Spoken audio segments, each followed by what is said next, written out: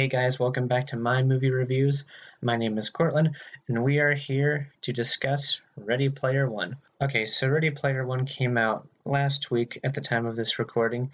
Okay, so really quick, this movie is yet another movie based off a book that was released actually quite recently. I didn't realize it was released back in 2011. That's pretty recent.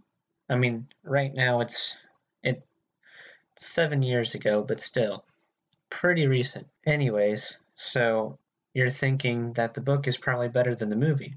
Well, you're probably right. I personally haven't read the book, so I wouldn't truly know. But based on what I've seen, yeah, the book's probably better. I have a roommate who's actually read the book, and he described in detail after we went and saw the movie what the differences were and how the book story went, and I'm just like, oh, okay. So the story in there is a lot better than the movie. All right. But anyways, also fun fact, speaking of the book, apparently the author, Ernest Cline, is actually writing a sequel as we speak. I looked up information about the book like after I saw the movie, and apparently back in 2017, like November or so, the author stated that he was currently working on a sequel. So I'm like, okay, that's a cool little tidbit. So in terms of sequels, there's probably going to be a sequel to this movie down the road. But anyways, to the review! This is like the worst video game movie ever. No, I'm kidding. This is not that review. Okay, so the story is about this, like, it's set in the future, like 2044 or something like that. And it's about this kid named Wade Watts who is living in poverty, essentially, along with hundreds upon hundreds of other people, who knows how many, in Columbus, Ohio. And basically, their world is trashed. It's kind of like WALL-E, in a sense, that story, but on a smaller scale. But yeah, this guy a few decades back created this virtual reality game called the OASIS.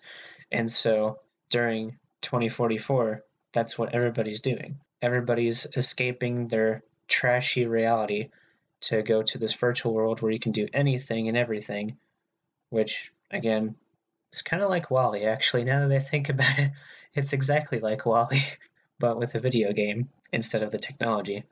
That's funny. Anywho's, yeah, that's the story. What did I think of it? I thought it was okay. It was a very, very enjoyable movie. It's a great movie to watch in the theater for sure. I have to say that. But it's not something I'd go out of my way to see again and again. It's something you should at least see once, though. It's directed by Steven Spielberg, which I haven't mentioned yet. So it was placed under a little bit of pressure because of the fact that Steven Spielberg pretty much has made some of the most iconic and the most amazing movies of all time during his career so far, such as Jurassic Park and Indiana Jones. At least the first three are good. We don't speak about the fourth one.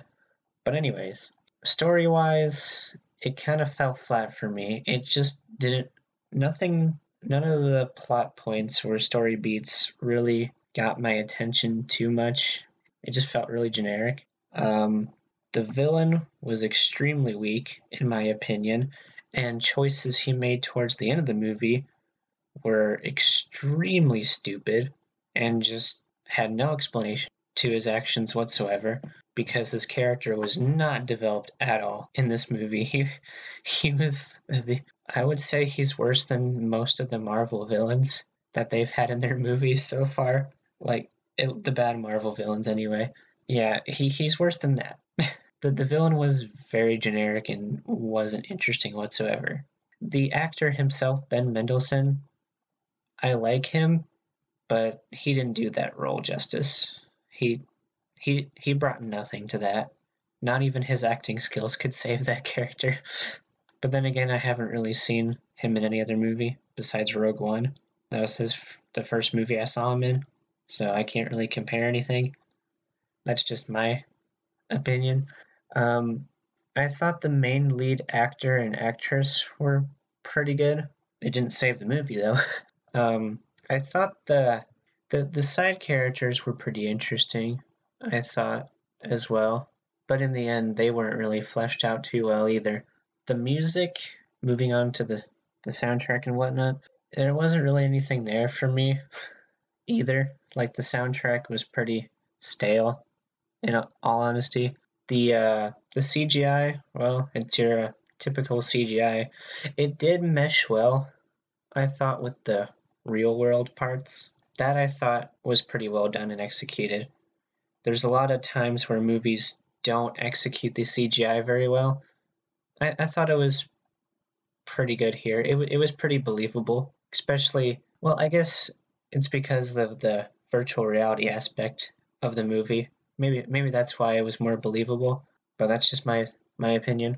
The there also the romance part, the little romance plot in there with the two main characters was pretty stupid, I thought.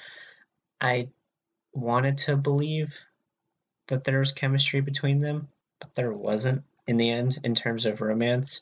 I'm a big romantic type person. Like I enjoy those stories, but this one didn't do it for me.